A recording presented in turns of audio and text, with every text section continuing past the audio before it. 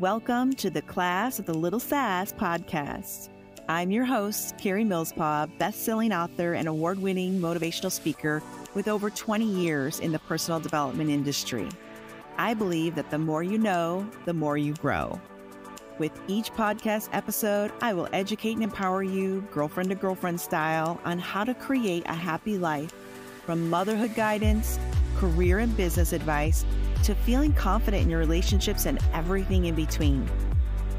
This is Real Talk Radio. Let's jump right into today's episode.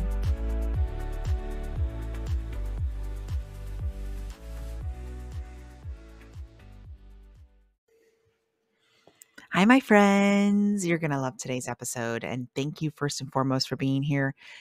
If you've always had that desire in your heart of how to write a book, and you've always wanted to be an author, or you see someone publish their first book or 10th book or whatever that looks like, and you've seen it on social media and you're like, gosh, that's really, really cool.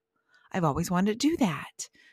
And for some reason, and I was this way before I became a published author, you kind of put it out there like, I've got to be a celebrity, or I've got to be this, somebody special kind of girl, or who am I to even write a book? And, I'll take it a step back here. I'm a bookworm, so I might put authors a little higher on a pedestal than most, but I still didn't have that feeling like there was some reason why I shouldn't write a book. But as you see more and more people become authors, I want you to take away this yumminess that this is possible for me. When you see other people reaching for the stars or getting a goal accomplished, I want you to be inspired, not jealous. Don't compare. They're showing you what's possible for you as well. Okay. When someone shines their light, it doesn't mean there's not, we can't have any more people with lights. Okay. Sorry. We're capped out. Y'all go hide in the dark somewhere. You can't shine your light because I'm too busy over here shining my light. That's not the rules. That's just a dumb belief that we make up in our head sometimes. So I want you to embrace the fact that if you've always wanted to be a published author, I'm giving you permission today. Okay. Got it? You get to be a published author. Permission to be you, just like my upcoming book. Okay. So I wrote my first book. It was published in 2016. I have then helped so many clients publish their books, get them out there, and I am so close to getting the next one out there finally. I did a little bit, I go against the grain here a little bit of my own advice of filling your own cup before you pour from your cup, and putting others before you, and the boundaries and all the things, the self-love stuff. And I'll be honest, I put a lot of clients' needs before mine. I put my dad's published book before mine, which is fine. I'm not complaining. That was the best daddy-daughter project ever, was helping dad publish his book. So, of course, I'm putting mine out there. Finally, the second one. It's kind of like a redemption book. I feel like I'm coming out with the book I wanted to write all those years ago, back in 2015, 2016. So I feel like it's a second edition of what I didn't say in the first book. And it is a redemption project. Clearly it is redeeming myself and course correcting some of the things I didn't love about the first book. They're just, again, I have to get it out there. The Lord has pressed this on me in such a way that it must be published. And what's interesting is, and I know I'm going off a little bit off on a side trail here, the enemy doesn't want me to publish this book. Boy, have that distraction shown up. In fact, just last night, as I was saving my content on my laptop, just kind of backing things up onto a flash drive for safety's sake, and I was going through and cleaning up some files, making room on my hardware, and all of a sudden, my entire personal folder of all my goodies was gone. Book stuff, dad's book stuff, business, accounting stuff, stuff for my CPA and taxes, all gone. I'm not going to lie. I was up till about 1 or 2 in the morning last night, freaking out just a little on the inside. And it wasn't in your normal recycle folder, just so you know, because usually you can just go to the recycles folder, find the folder and recover it. It's that simple. But no, Miss Carrie was Googling online of how to find it last night. Not freaking out, but having a little panic, those panic butterflies in your tummy, like, where else did I save it? I do think I had a more recent version saved on Google Drives as well. Always save things to clouds and multiple clouds, not just one, just in case. So I had to step away because I was panicking a minute and I had to go like have a moment. Okay, Lord, take over this situation for me. I'm not going to let myself get all bent out of shape and freaking out. Came back and I don't even know. I tripped into a whole nother section of my OneDrive and found something that helped me recover everything. I was Googling like search options to try to find this. So it's interesting how the enemy will try to kind of derail you and pull you back. That's when you know it's supposed to happen, right? That's when you got to push through and make Jesus happy. Screw the enemy. Screw him. Tell him where he needs to go. So if you are that person and you want to join me on the fun adventure of getting your book out there, and it is one of those income streams that you do the work once, you get paid on it forever. So that's smart business, period. But I want you to do it for the right reasons. This isn't about Carrie. The message never is. I'm the conduit. Jesus is the light. I just get to shine his light through me. I'm his voice. I'm his hands and feet. The Bible talks about that often being the hands and feet of Jesus. It's all about him. 100% my entire life. Once I realized it's not about me, it's about the message flowing through me, it takes everything else away. The fear of being vulnerable, the fear of public speaking, the fear of putting yourself out there, the fear of being judged, all of it goes away when you realize it's for Jesus. You're just his messenger. It takes the pressure off you a little bit too, because it's so much bigger than you then. And takes away that fear of anxiety if you're very introverted and very shy and you're not the type to put yourself out there. Let it be a God thing. You know, God's the buffer here. Let the Holy Spirit do his job. And that's when it gets easier, 100%. So if you've always wanted to do this, and it's something you get to, even if the ambition or the motivation behind it is to just leave a legacy behind for your kids, grandkids, whatever that looks like, family, or you just want to tell a story about your history, or you just want to write fictional books, whatever that looks like. The hardest part, my friend, is starting. And I do want to mention real quick, if you're a video person and you prefer YouTube and watching things and learning that way, I'm going to insert in the show notes a link to my video that I did, a while ago now, 2020. I think it was around the pandemic, because that's when I started diving back into writing again. All of a sudden we had lots of extra time too, right? So I'm going to insert the link to the YouTube video in the show notes if you'd like to watch my little 5 steps that direction.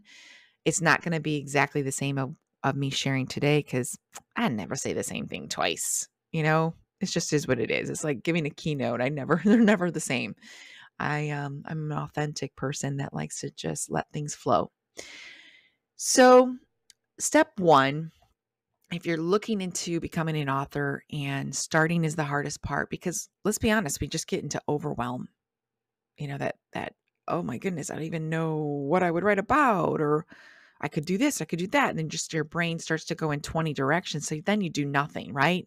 The overwhelm creates nothing. We get stuck. We just get kind of caught up in that paralysis analysis where we don't even get anything done. And I don't want that to happen to you. If this is something that's been on your bucket list for a long time, sister, join me. Join me in the author club. I've been in it a long, long time. It's kind of fun. And helping my dad write his book brought me so much joy, and he's, passes it out to anyone that wants one. And it's just a door opener for him. It's just, if you could see the smile on my face, it just brings me so much happiness to know that's going to be around forever. It's just a part of Grandpa forever. His own grandkids have read the book and said, I never knew that about Grandpa, or I read lots of books on faith, but I never read one like this. This one hit me in a different way. So again, it's just the gift that keeps on giving, whether it's financial or emotional abundance. It's there. It's there, my friends. It's there for you. So step 1, first kind of get clear. And, again, I'm picturing you with your journal or your writing. And if you're not, it's okay. And you're on a walk, walking your dog or driving your kids to wherever, and you're listening to this right now, be sure to take the time to write these steps down and come back to it and kind of I like to let things marinate. I like to write something in my journal, let it marinate, come back to it. That's might be your way too. It's all good. So step one is really getting clear on what is the relevance of writing my book? What topic will you be uncovering? What is your long-term game plan? If you want to write a book just to say you did, that's probably not the best reason. I'm going to ask you to go back to the drawing board and start over. Think of me as your teacher right now. What is the relevance? What is the purpose?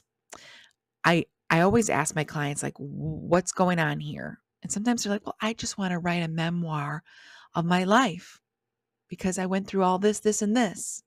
And someone should read it because they're going to learn from me.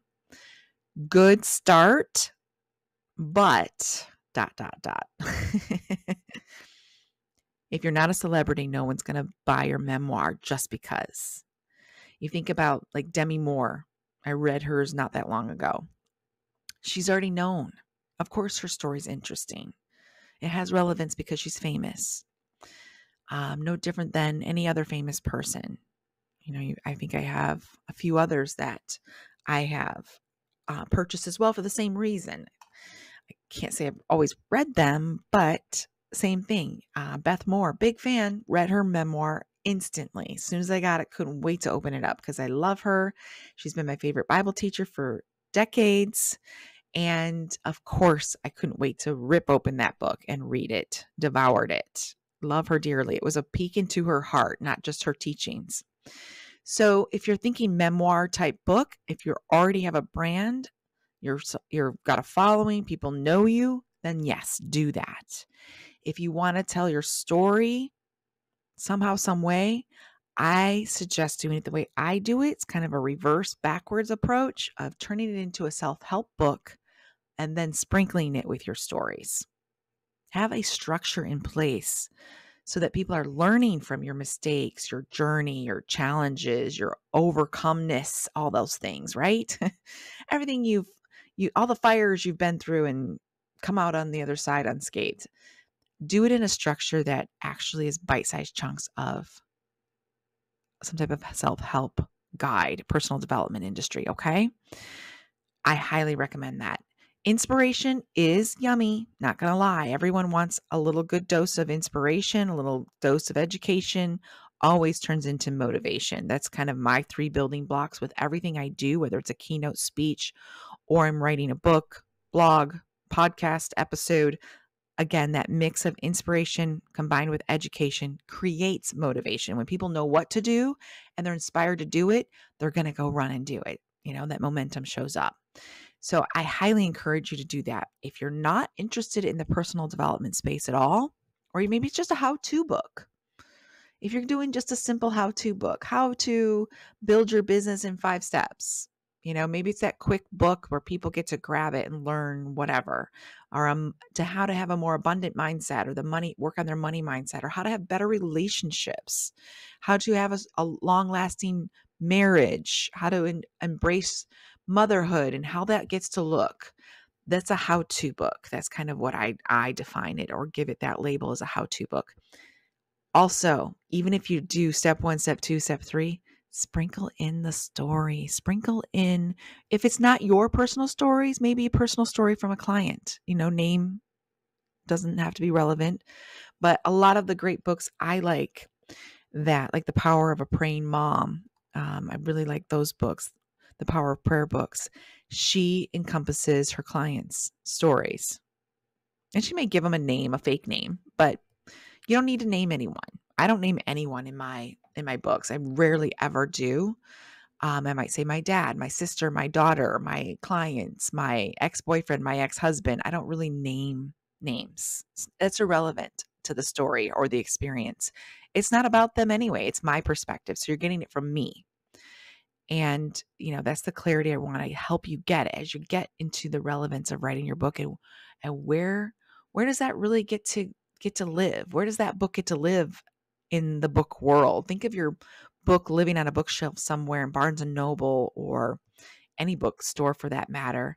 Is it going to be in the science fiction section? Is it going to be in the love and relationship section? Is it going to be in the religion section? Is it going to be in personal development? Is it going to be in the fiction section? Maybe you want to write a bunch of novels about vampires or Harry Potter, like look how successful those have been. That's where I want you to get clear. What bookshelf section is my book going to live, whether it's virtual and online or in an actual bookstore? Get clear on that because that's step one, 100%. Step two. Actually, let me just pause. There's a little more I want to squeeze out of step one. I want to know what your end result is. If this is a book, and this I'm speaking for multiple clients. I'm writing it because, Carrie, I want it to open up doors for me. Maybe I've had a lot of clients in my past that have wanted to speak more on stages, get more visibility for their brand, get out into the media. I've had a publicity company for years. We work on that. Doors are great. Books are great door openers. They're little keys that just kind of unlock opportunities. Whether it's, again, speaking in front of thousands of people about it, doing a quick media interview, a quick blog about it, a press release, whatever. Is it going to bring you more clients? Is it going to bring you more visibility so you can have more business? Is it going to buy you more going to get you more products sold? Think about the relevance and the purpose. Because I'll be honest, most authors are not going to get rich off their selling their book. There's got to be more to it. And I probably will publish more future podcast episodes around how you can make more money off your book. Okay. So we'll put a pin in that for another time. So it's not just book sales. Let's just put it that way. So think long-term. If that's what you want to do is just become a New York Times bestseller and become rich and retire from your book, not saying that's not possible. You might have noticed a little pause there as I'm rewording my thoughts, but it's highly unlikely. It's just a little less chance. Okay. I'm not going to limit you. Not going to put any limits on your beliefs. And I'm definitely not going to limit your goals or dreams. But realistically, long term, anything's possible. But also know that realistically and logically, we've got to think of other avenues for streams of income as well as writing this book. So books don't have to be expensive to publish. Books don't have to be expensive to write. Unless you work with a publisher. Sometimes they want to take a big chunk of your cash flow to do that for you, and rightfully should, because it's expensive, time consuming on their end to do all of this. So think that, what's the long-term game plan? Not just where your book's going to live in the bookshelf land. Okay. So step two, most people don't know where to start or stop when it comes to writing a book. Do I start once upon a time? Do I start once upon a time I was born? Where's the ending? That's another one too. This is where most people start and stop. I don't know where to start, Carrie, and I don't know when to stop. Like, if it's about my life's still going. I'm not dead yet. What do I do? Where? You're going to have to stop eventually, right? Or you'll never finish that book and get it on a bookshelf. So this is the best advice out of the entire podcast that you will get. And I did this with myself. I did this with my next book. I did this with clients. And I did this with my beloved father that didn't know where to start or stop either. He just knew he wanted to write a book. You need to chunk it up, section it up. It's so much more digestible for your reader, and it's so much more easier to write it out. You will not get overwhelmed easily, and it'll be an easier project for you to start and stop, set it on a shelf, come back to it, work on it a little bit more, start, stop, and so on. What does that look like when you chunk it up? I have sections to my books, like a part 1, part 2, part 3, part 4. And in those parts, I'll have 3 little mini chapters. Now, for example, like part 1, permission to be intuitive, I believe is the first section. And then I break it up into little tiny, think of it as like a blog. Those chapters are just a blog about a topic.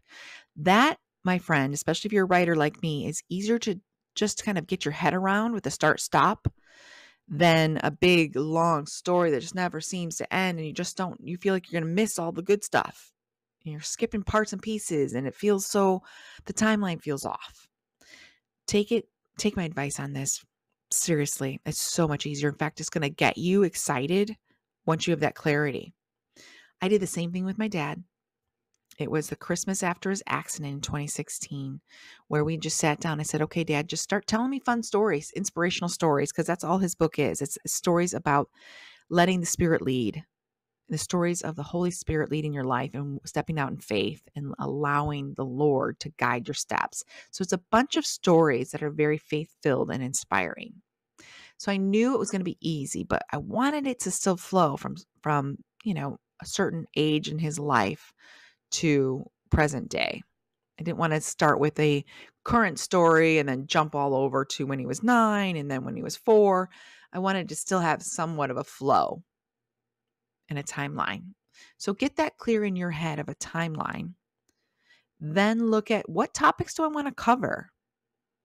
Mine are all my second book is called Permission to Be All of Me. It's a self-help guide, it's a girlfriend guide, okay? For self-help, self-love, all the things. And I just broke it up into sections where I wanted to talk about certain topics that are near and dear to my heart, like permission to be a woman of faith, permission to be intuitive, where I get to talk about being an empath, permission to be divorced, permission to be single. These are all the sections of the areas in my own journey of self-help and growth where I had to get permission to be this label I gave myself. Permission to be abundant is one of them. And you can see as I will narrow it down in those sections, I will create 3 more chapters within those sections, which are just short and sweet blogs in my mind. And even those blogs within the blogs, you could break it up into little tiny stories. Like sometimes it's just easier to say, oh, that one time this happened, or the time my car broke down. And then you just go into that mini story. And these beautiful stories are self-help guides that also, not only am I sharing myself, my own personal life and story, it's not a memoir, but I'm letting you see the growth through my experience. So you can painting the picture for your readers is fun. It helps them adapt, relate, and put themselves in the picture. They cannot learn from you if they don't feel they can relate to the story. And again, they will not feel if they relate to the story if you don't tell the story in the first place. You got to tell it. Got to be vulnerable. Got to share it. That's when people go, oh, I can relate. I've been there. Oh, I remember when I did that. How did she recuperate from that? Or how did she bounce back? Oh, okay. I was thinking the same thing. Okay, this is a new belief. We're going to change it up. I see her perspective now. And you don't have to do this piece, but I thought in my book, it would be nice to have a little checkpoint, a little roadmap at the end of each chapter to, again, course correct so that they're not just taking Carrie's story and regurgitating that and putting it on a shelf as, well, that happened to Carrie and that's not relatable to me. I wanted the women that read my book, and men, I know you're out there, to also have a guide or roadmap to, if this happened to me, how would I react? How would I get back on track again? How would I feel better about myself, heal and recover from this situation? If it happened to me already, or if it might happen to you in the future, now you have the tools of how to adjust and course correct through that process. So that's a self-help guidebook. If you want to write a fictional story, you're going to want maybe 3 big sections, beginning, the middle, and the end of what that looks like, whether it's a journey of a character, but chunk it up. Chunk up the first half of that, or the first third of that story, the middle, and then the last third. 3 sections seem to work really well for my clients when they're doing fictional stories, because the climax tends to be in the middle, right? The who did it or what's going on and all the mystery. The first is the intro. That first section is the intro. That first third is the buildup of getting to know the characters and understand what's going on. Maybe it's a mystery or a psychological thriller, which I love to read, not going to lie. Boy, did I give a lot of those away during my move. But you want to get that build up. And then the middle is that, oh my gosh, that page turner time where you're just like, who did it? What's happening? What's going on? Are they getting married? What's going on? I don't know what's happening. Did somebody die? I think it was the butler, just all the silly. crazy in the middle, and then that tail end where all of it comes full circle and you get all your answers to the whodunit psychological thriller stuff, or they're ta-da, the happily ever after, they're getting married, whatever that looks like. Build up that way. And again, chunk it up by chapter. Sections, chapters, sections, chapters. Does that make sense? Or you call it a category versus a section, whatever that makes you feel best. And look at the layout. And what's fun is when it's time to write, you're going to have this, I just have to write this one little mini blog. Shoot out. I can knock out 600, 800 words. That's it. That's all I have to do today. And you'll get to start biting literally little tight bite-sized chunks to getting to this book written. You'll feel so good about yourself because now you're making progress. You're seeing progress. No writer can look at a blank page and just go, oh crap, I hope I get inspired. Maybe one of these days I'll stop staring at this screen. It kind of reminds me of the movie The Shining, all work and no play makes Jack a dull boy, so that's what I think he was typing over and over again, right? Here's Johnny. Sorry, it's literally days before Halloween, so all that's going through my mind right now. You can see where my head's at. So don't do that to yourself. You'll start to get frustrated. Writer's block is a real deal. There is such a thing. It's not a myth, and it's painful because then you put more pressure on yourself, and then you start to procrastinate more, and you can feel it in your body. Once you just start going, the flow shows up. Okay, which leads me into step 3.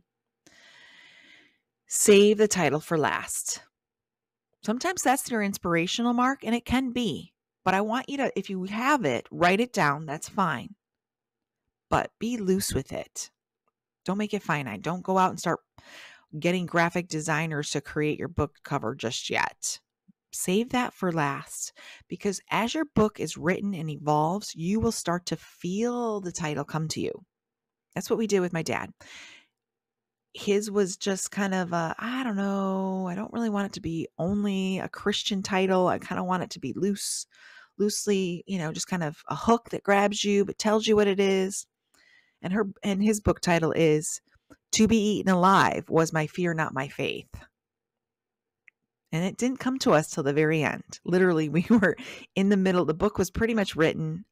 We were getting ready to hire a graphic designer to do the book cover, and it was finally coming to him. He shot it out. In fact, I'll never forget the day that he just called me out of the blue, which isn't something he does often, on his little flip phone. Carrie, I know what it is.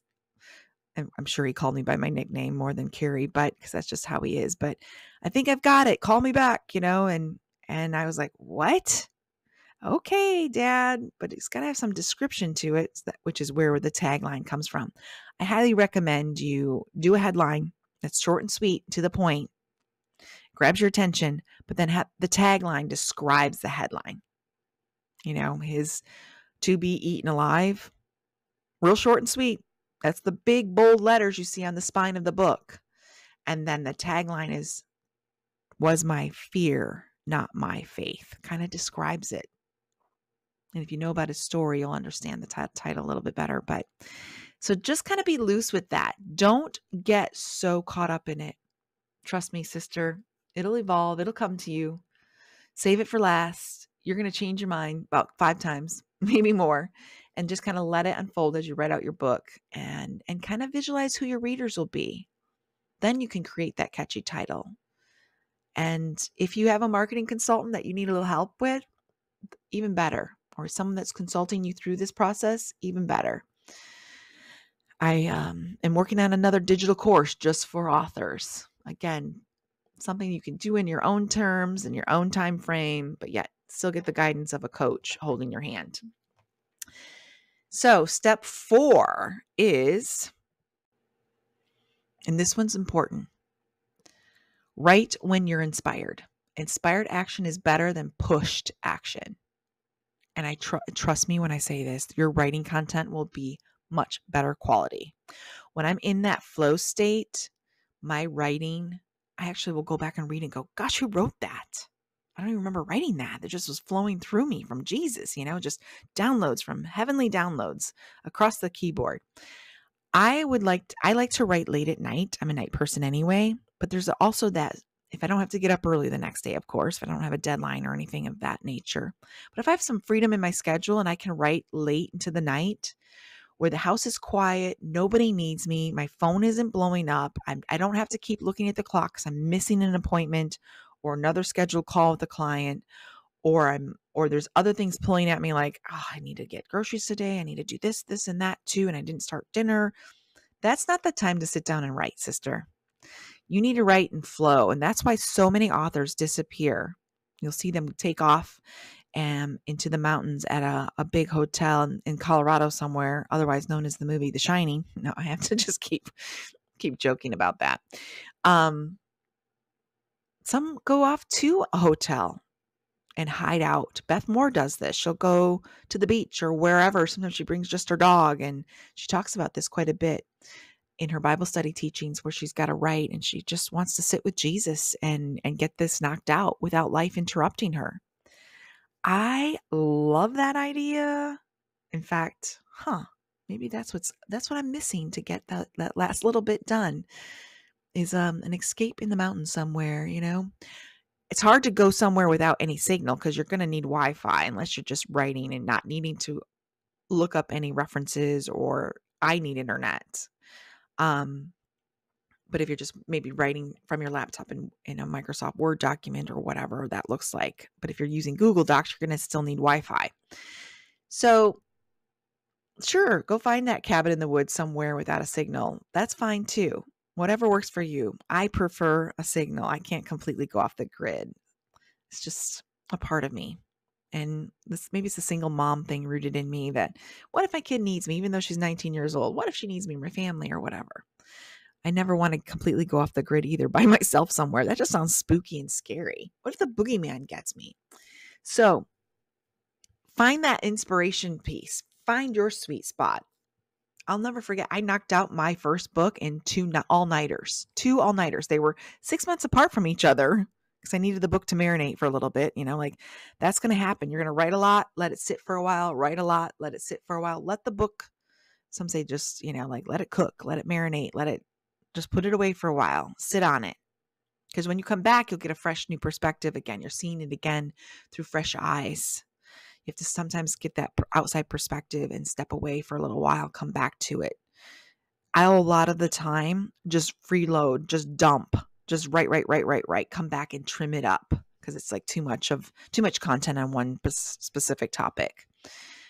Do your brain dump, come back, tighten it up, or have another editor come and do that for you. It's the best. It really is. And again, do it when you're inspired. Pushed energy does not create a really good book. Do it when the flow is there, where you can really feel into it. It's such a magical space to be in. I know those that run have this runner's high. I have a writer's high. It's just, don't talk to me. I'm in it.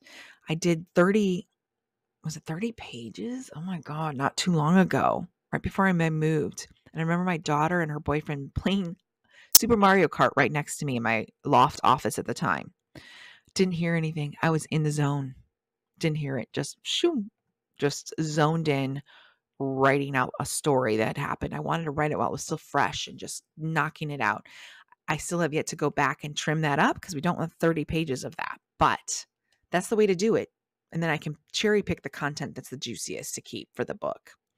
Again, inspired. I was in it. I couldn't sleep. I had to just get it done.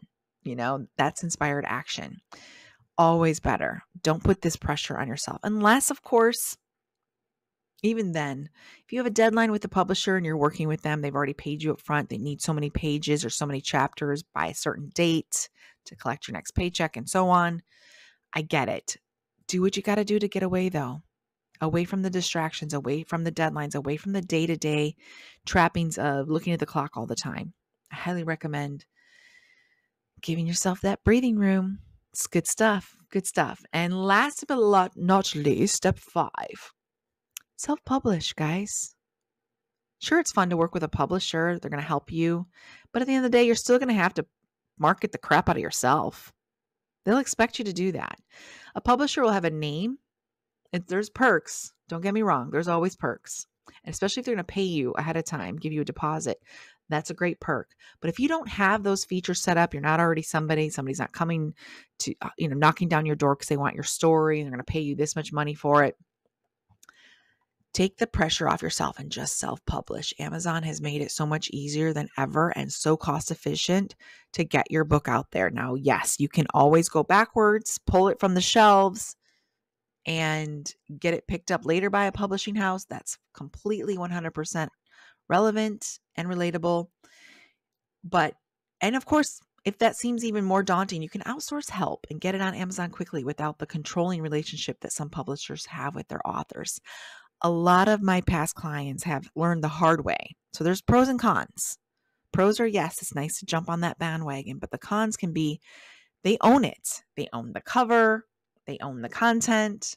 You can't go in and make changes.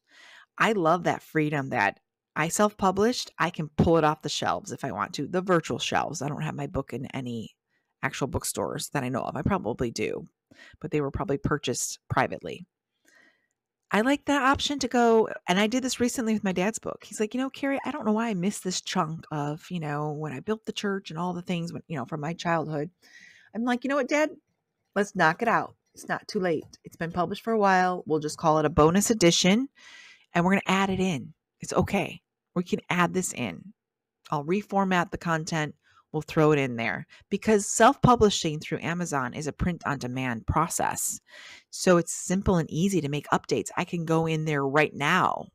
If I found a typo, I could go in there right now and correct it so that future publications that are printed out and future copies will be corrected going forward.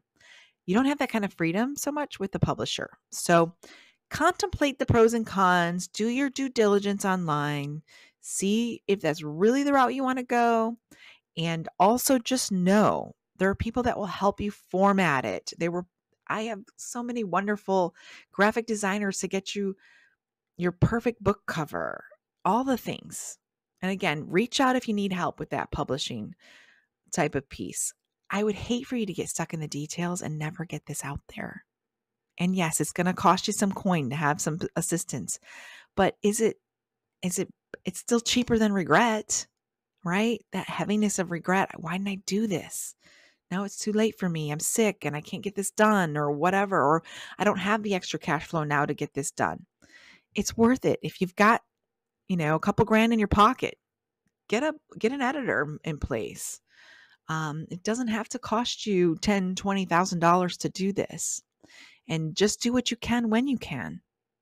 It's worth it. Oh my God, it's so worth it. And there's something about the end of all of the process when you get to hold your book. It literally, my friends, is like going through labor to get these books published. I swear, mine's been 3 years and counting, a lot longer than a baby. But once you get to hold that book in your hands, it is like holding your baby. You're like, I birthed a book. Look at me. It's so good. It's so good. And even if only 5 people get help from your book, it's worth it. When they circle back and tell you, oh my gosh, I learned so much from this. Thank you. Thank you. That emotional abundance is priceless. Nothing can top that. Nothing can match it. And of course, you can always make it, you're going to make ebbs and flows of money. You can really push it, really peak, make some good cash flow, and then give it a break, go back at it again, get some media out there, get some more traction again. Boom. All of a sudden you skyrocket the sales again. I mean, I've done this with my dad's book. It's kind of looks like, mountains, peaks and valleys. We got him in a hunting magazine called Deer and Deer Hunting. I can't remember. Took his story and he's like, what happened? I got a lot of, all of a sudden my bank income for the book really just peaked, skyrocketed. Well, Dad, you were in a magazine, and it pointed everybody to buy your book. So you're going to see there was a good couple months of good solid sales after that magazine article was released. So it's good stuff, guys.